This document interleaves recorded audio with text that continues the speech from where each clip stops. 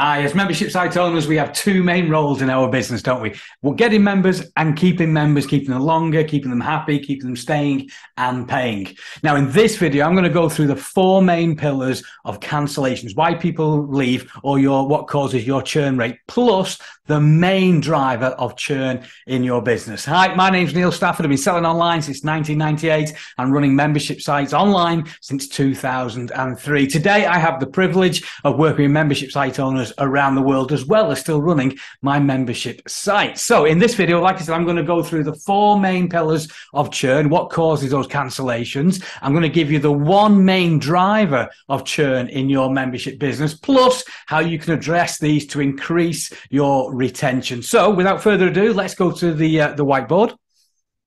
Let's start a new board here. Right. Okay, then. So we're going to look at those four pillars and the one main driver. So excuse my drawing. I am, he says, no Picasso. Oh, so we won't do that. We'll do it like that.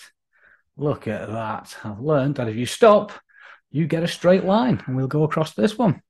There we go. Now, we do need to draw another box in here. So you want to grab a piece of paper and follow me through. No laughing at my drawing. So, what causes cancellation and churn? Oops, let's see if I can. That does say churn, believe it or not. In my language, it says churn. So the first one we shall look at is communication. The second pillar that causes churn is your welcome or your onboarding, your new member onboarding. Third main reason for cancellation or churn, I call it your membership stroke market fit, how well you fit into that market. And your final one, what colour should we use? We'll use a bit of an orange for this one. I'll call breakage. I'll come back and explain these in a second. So they're the four main pillars that cause cancellations or churn. However, there is one big main driver of churn, and we'll call that passive. I shall come back to those as we work through it. Right, so let's have a look at, I need to move my video out the way so I'm not covering anything. So communication. So communication can be lack of or even too much. So as people join your membership site, that you aren't keeping in touch with them enough, letting them know what's going on, what's coming up, what a great decision they've made. But you can also over communicate with people where they go, my word. And I see this, it goes in line with the welcome and onboarding, as in they're sending emails every day saying, do this, do this, do this, do this. So that's too much communication with your members. Secondly, there can be a mismatch. So you've communicated out to the market, they've joined, and they've thought, oh, hang on a minute, this site isn't for me. So I'll give you an example. We ran a membership site for a long, long time, 17 years? Yeah, 17 years. How about that? And it was for people who coach and run junior and youth soccer teams. So the important one there is junior and youth. So it wasn't for adults, and it was amateur. It wasn't for professionals. Now, sometimes we had coaches who wanted to coach professionally join and leave quite quickly because it was a site aimed at enthusiastic parents, those people, those unsung heroes, as we call them, who gave up their time at weekends and during the week to help the kids and run the team. So lack of communication, mismatch in the communication. So they've joined and it's not the place they thought it could be. You could even overpromise in your communication. Yeah, so they join and go, oh, this isn't really what they said it was, or I was expecting X, Y, Z, and I've got A, B, C. So one of the causes of churn, one of the causes of cancellation is your communication or lack of or misunderstanding within your communications.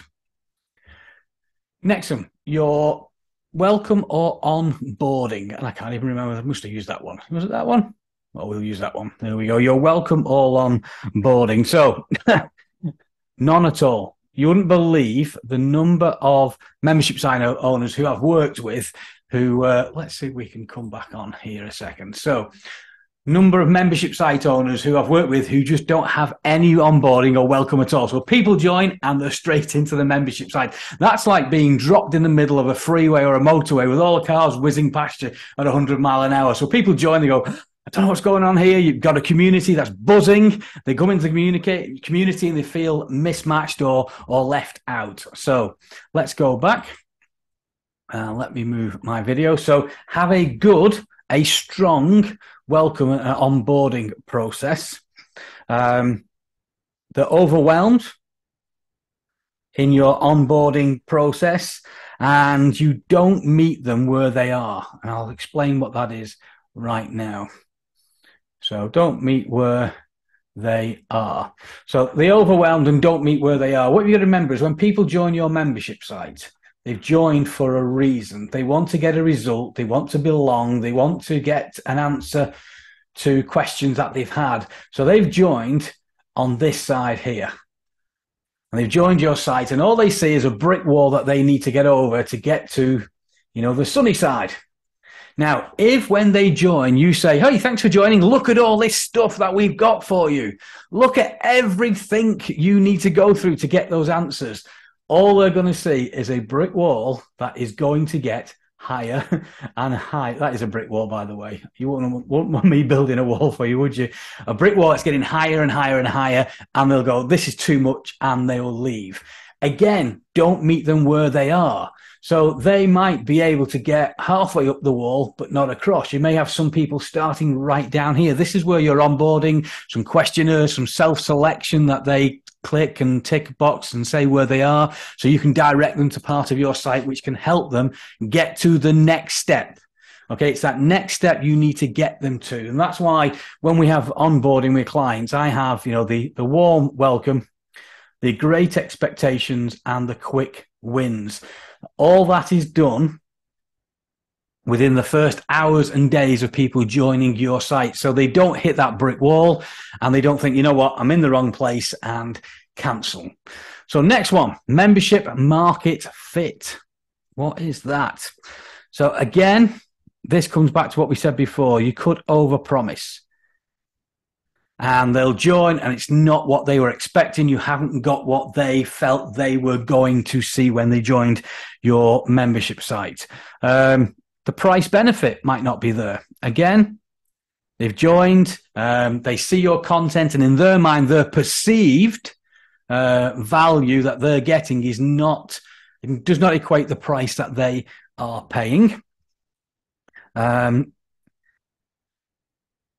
Newbies versus experienced. So let me give you a good idea of this. So if somebody joined a site and your site was aimed at people who had experience in your topic, and they join and it's a lot of new people or how to get started information or basic information, those experienced people are going to leave, and vice versa.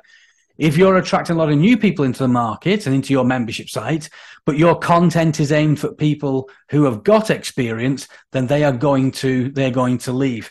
Let me give you, again, a prime example of membership market fit. There's two here. So I'll go back to my junior soccer coach site again. There's two main camps in junior football or soccer. Competitive, and I call it's just a game. Now, the underlying fundamental rule with both of these camps is the kids have got to enjoy it. However, one of the camps recognizes that it's a sport. You keep score. There's winners and losers. That's why we have a league. The other camp is, listen, everybody gets a game. It doesn't matter whether you win or lose. We're here to enjoy ourselves. Now, here to enjoy ourselves is probably the wrong statement to use, because both camps, the fundamental rule is the kids have got to enjoy it. But there's two approaches. So junior soccer coach was it's competitive. There's winners and losers. We're going to put the best team out to win. Now, if somebody joined us who came from the environment of it's just a game, the score doesn't matter, we're going to rotate the team so everybody gets a game, there's a mismatch there. It doesn't equate to what they were expecting. The same with my recurring revenue insider. Recurring revenue insider is the membership site for membership site owners. Recurring Revenue Insider. This is for people who have a membership site up and running. So if it's for people who are looking to start a membership site or build a membership site from scratch, this membership isn't for them. Now, I've spent many years helping people start membership sites. I've got the scars to prove it, but now the Recurring Revenue Insider is for people who have got a membership site up, they've got some traffic, they've got a handful of members or more and want to grow. So if somebody joined looking for help to start a membership site, it isn't the right place. So if they joined, they would leave quite quickly. So the next area is breakage. Now, this is systems. This is operational. This is, the support. They send in a support ticket and it takes days to get answered. They can't get the password or username easily retrieved. They have problems with the downloads or the videos don't play. Let's have a look. They post a question in your community which doesn't get answered. All those will drive people to cancel, which will increase your churn rate. So they are, he says, they're the main 4 pillars that we find drive cancellations and churn in a business. However, there is one other. You saw on my chart there, passive cancellations or passive churn. They are probably the biggest driver of churn in most membership site businesses. And the passive churn is when your credit cards or your members' credit cards fail for whatever reason. And there was a recent industry survey, and I think it was as high as 69.5% of people had no follow-up in place for when members' credit cards failed. They could fail for expiry date. They could have changed cards. They could have cancelled the card. It might have been over the limit when they tried. There was 69.5% of membership site owners didn't have a systematic follow-up in place to win back those members. And Recurly did a survey and found that I did write this down. He says it was 68. There we go. 68.7% of passive cancellations where a credit card has failed could be won back with a systematic follow-up process in place. Please, please, please, he says, do not rely on those 3 emails that go out from your credit card process. Hey, cards failed, coming updates. Hey, cards failed, coming updates. And the final one, hey, cards failed, coming updates. Okay, at the very least, go in and edit them. And then if you have a follow-up process in place, like it said, up to 68.7% of passive cancellations can be recovered with the right follow-up process in place. And if you go back to the site, I did a video on this, how we save over 60% of passive credit card fails with a follow-up process, which can be done online only, offline only, or a combination of the two. So I hope you found that useful.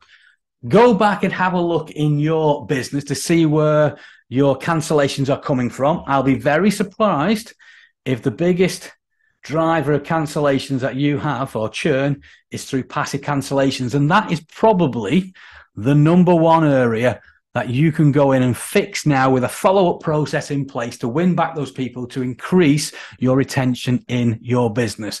And then I would go and have a look at your onboarding and welcome sequence to see if you can improve that, get people engaged more. Don't overwhelm them.